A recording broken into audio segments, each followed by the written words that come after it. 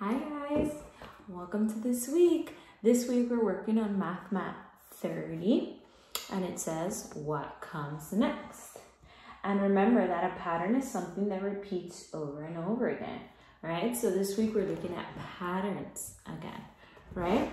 So let's look at this top one.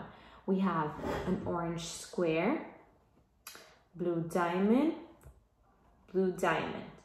Then what comes next? Orange square, blue diamond, blue diamond. What comes next? Orange square, blue diamond, blue diamond.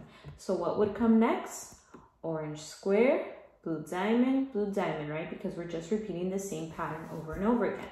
Then down here, we have blue bear, yellow bear, blue bear, and yellow bear. What would be next?